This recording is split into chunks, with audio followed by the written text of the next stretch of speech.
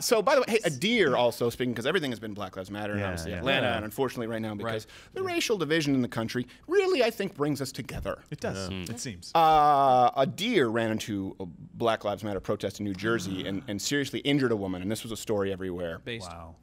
Now, obviously, that's a tragic story. I believe that she's expected to make a full recovery. Some people have suspected this might be a retaliation for a recent viral WorldStar video.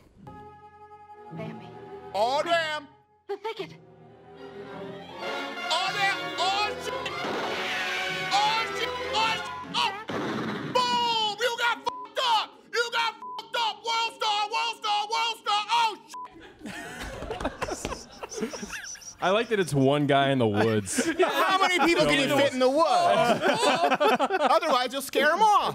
That's true. Hey, he is a pretty steady hand. I appreciate the cinematography. Really, he's a documentarian. Yeah. Covered in Wait, was that Michael Moore? Ken Burns, no, I think, it's the same guy who did Grizzly Man.